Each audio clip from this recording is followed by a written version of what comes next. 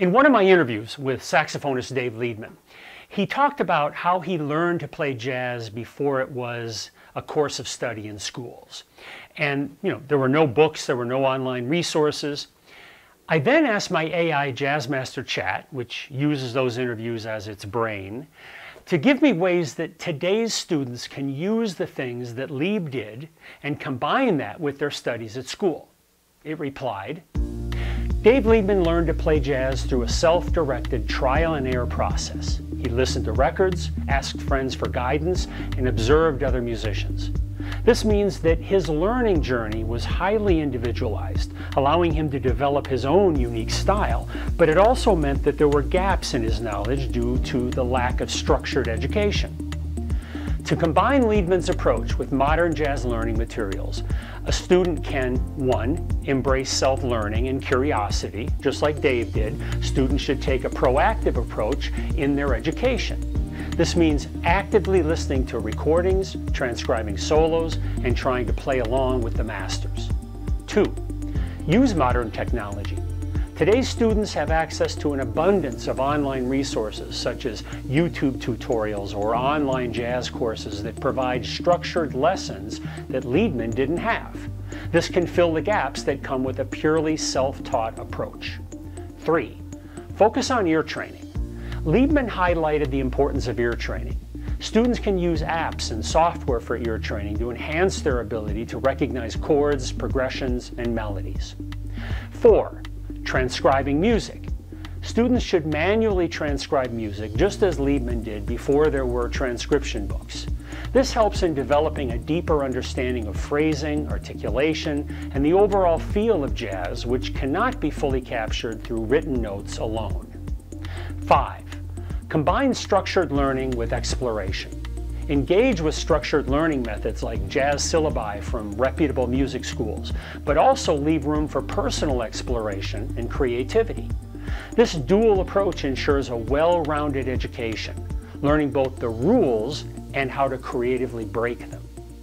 By blending Liebman's methods with these modern tools and resources, students can develop their own unique and strong foundation in jazz. All right, that was cool.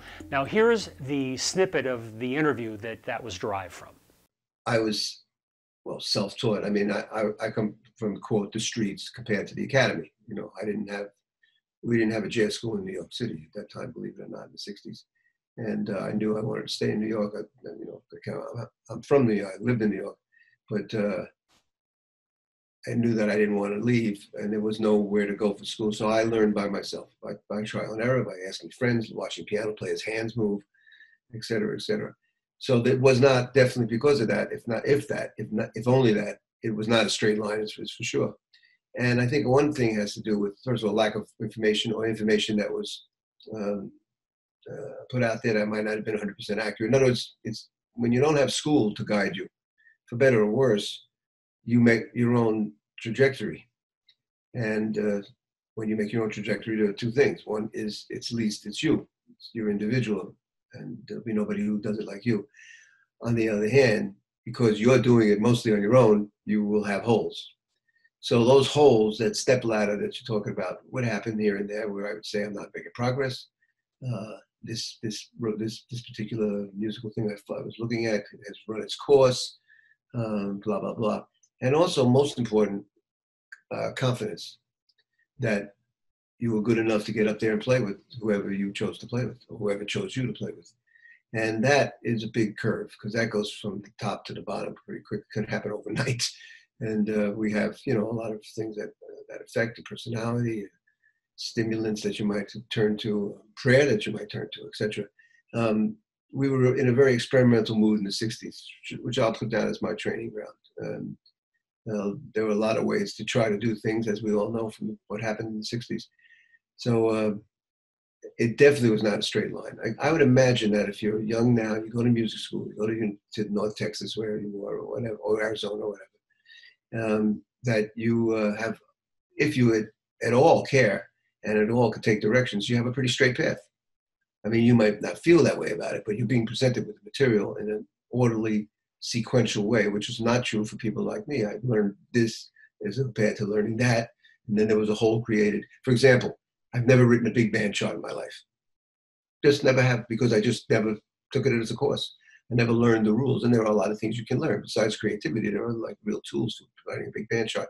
I just never thought I could do it, and I never have done it.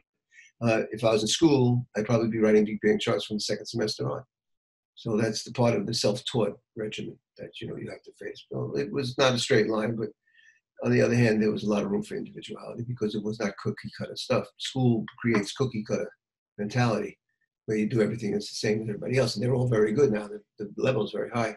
So there's a lot less individuality because of this way of teaching now. Everybody gets the same material. I don't care if you're in Arizona or New Jersey State College. Jazz is jazz, and you get it. It's like classical. You're gonna get it in the same order, and you're gonna get the same information. Possibly some places better than others, but you're gonna definitely get that. So your job is to follow what they tell you, and you get out of school, and you have a very complete training. Which I don't know your age or nothing, or what but I envy the training that my students get. They're getting me. I didn't get me. I didn't have me talk. I had me, sitting at the bar talking to, Charles Lloyd. Do you give lessons? Yes, I do. He'll show up tomorrow. And I spent the next year every Sunday with him. Very ad hoc,